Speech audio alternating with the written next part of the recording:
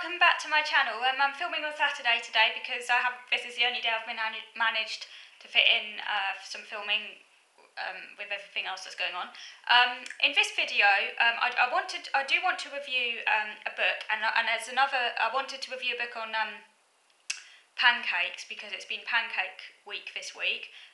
So I made pancakes on Pancake Day, which is on Tuesday, obviously, but after Pancake Day now.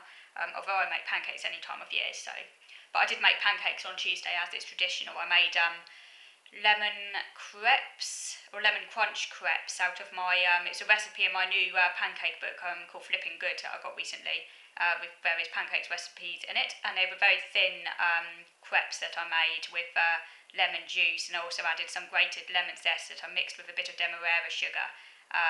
And I had that with them as well, and I sort of rolled them up, and they came out really well. I made 6 very thin wholemeal crepes, and I had the remainder for breakfast the next day. They were just as good as new, actually, warmed up in the microwave, so they were really good. And I might make some more pancakes tomorrow, even though obviously we're past Pancake Day now, so technically it's no longer traditional, but, you know, got into the sort of pancake making spirit, so I might make some more on Sunday. Tomorrow.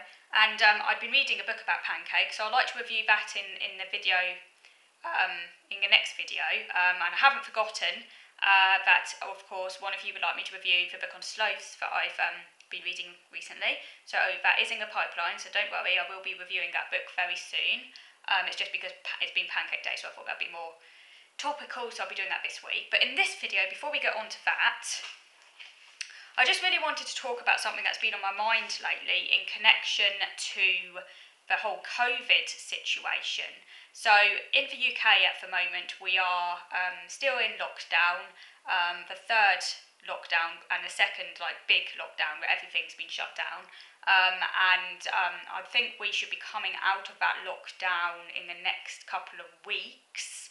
I'm not entirely sure when we're going to be coming out of it completely. I think it'll be a sort of a gradual process of releasing restrictions, and they've been vaccinating elderly people, so people over the age of 80, and then they vaccinated people over the age of 70, I think, something like that. My dad's had his first vaccination because you need to have 2 shots. My dad's second one will be in May. They've also started vaccinating the over 50s, and I think they've been vaccinating people with severe clinical conditions that make them clinically physically vulnerable to COVID, so things like, I don't know, heart disease, severe asthma, diabetes, or any conditions that affect the immune system, anything that makes someone, say, more physically vulnerable to COVID. They've been vaccinating those people, and also they've been vaccinating people who work in care homes and healthcare workers.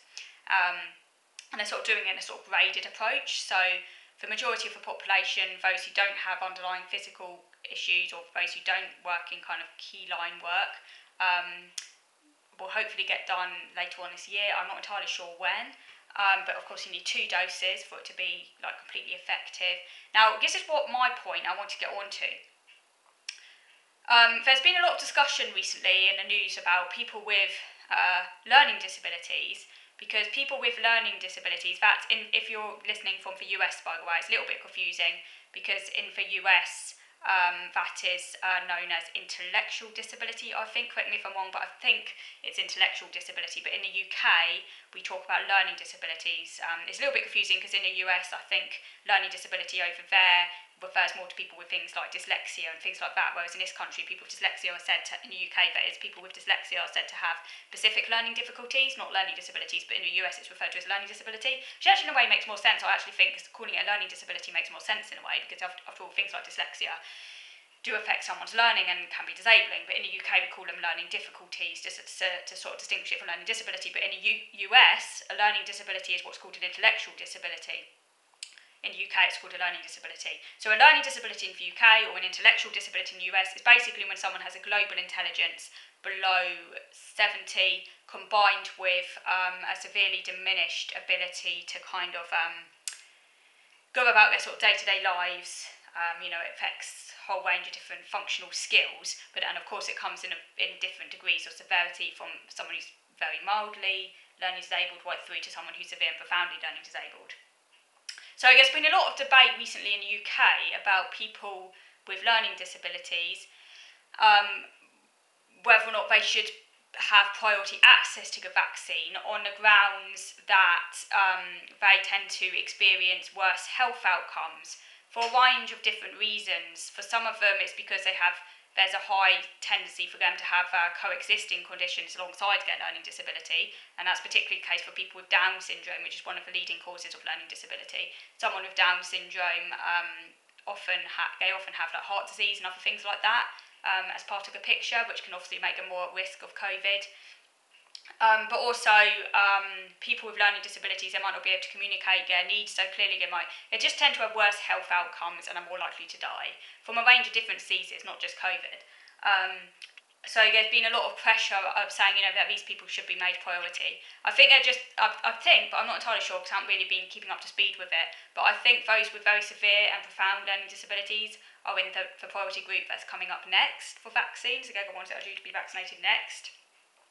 Now, this brings me on to my point. Now, autism is not considered to be a priority for vaccination in and of itself. So if you're just autistic without a learning disability, you're not considered to be priority for vaccination. You're put at the back of the queue with everyone else.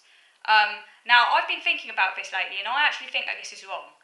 The reason being is that while I think that people who are autistic should, of course, go behind people with physical conditions, that put them at literally at risk of dying from COVID, they obviously should come first, and that's right and proper.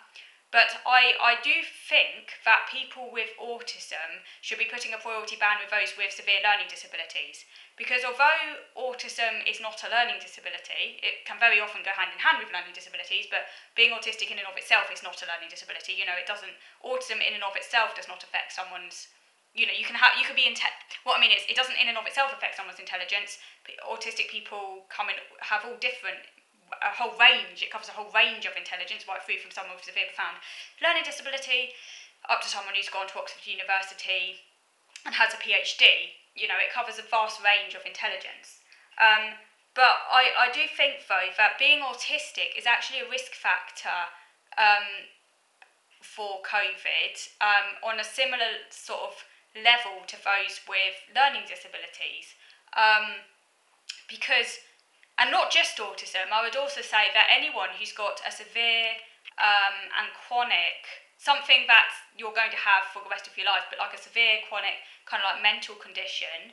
So that might also include, say, things like bipolar, anorexia nervosa, severe OCD, anything that makes a person, essentially affects someone's functional skills, maybe affects their ability to function independently, where they need a lot of support, or that might affect their ability to communicate to other people, what's going on for them, actually should also be a priority for vaccination ahead of, say, the general population of people. So in terms of priority, I would say that it should be in the same bracket as those with the severe learning disabilities. But the bracket that includes severe learning disabilities should also include autism and severe mental health conditions. It should go in the same bracket is what I'm saying. The reason, what I think is, as I said, I've already mentioned some of the reasons, but on a very personal level, while I'm not physically vulnerable to COVID, on a physical level, I'm reasonably young, I don't have any physical health problems that might put me at risk of COVID, I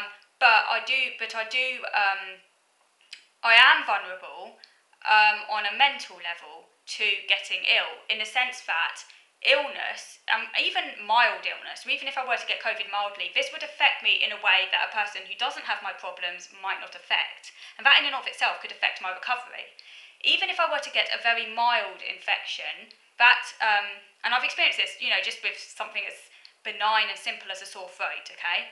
That can give me panic attacks, it can make me bedbound, and it can so severely affect my functioning that I'm basically incapacitated. Whereas a person without my difficulties, that wouldn't be a problem for them. They'd be able to get up, go about their day-to-day lives, go down to shops, those sort of things with a slight sore throat. For me, I'll be in bed. And that is because my sensory perception is heightened. I'm very, very sensitive to pain.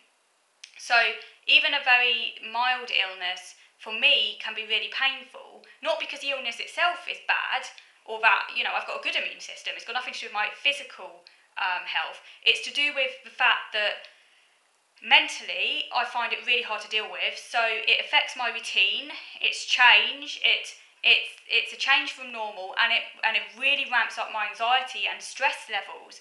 And that can then have an impact on my mental health for weeks after the illness, because it has a really destabilising effect. So then, if you're talking about something like COVID, even if I were to get a mild in inverted case, which actually to me would be pretty severe, because it would be unlike anything I've ever experienced, that to me would be really, really bad for my mental health. So that's one of the reasons why I feel mentally vulnerable, and why obviously I have OCD, so there's that as well.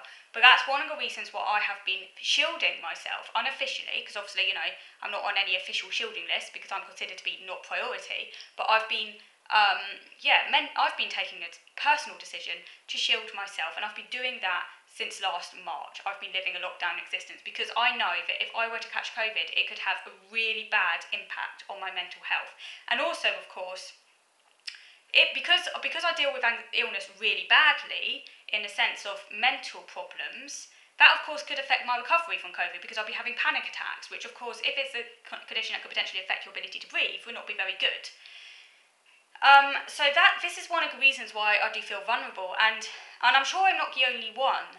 And I do feel, therefore, that people with autism and people with severe mental health problems should be put in a priority band for vaccination before the general population. Obviously, after those with physical problems, they obviously come first, and after the elderly, they come first, obviously, and that's only right and proper, because they are the most at risk, and that's already been done, and that's been happening. But they should be in the next band. We should be in the next band, alongside those with learning disabilities, in priority. We should come before the general population who don't have these issues.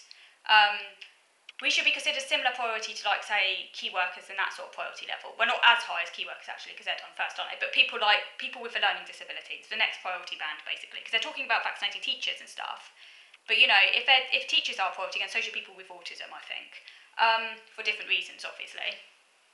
I just think that should be the case. But I'm not aware of autism being considered a priority. And the other issue is that autistic people are known to have worse health outcomes anyway, for a similar reason as those with learning disabilities. Regardless of whether or not you have a learning disability, if you're autistic, you have worse health outcomes on average. We're more likely to die from cancer, we're more likely to die from heart disease, not because necessarily we're more prone to cancer or heart disease, although obviously, I guess maybe the severe stress of being autistic, and also some autistic people might not, there could be a whole range of reasons that might actually make you more risk for some of these diseases, just because of the stress and strain of being autistic, for one, could potentially make you more risk of heart disease, for example.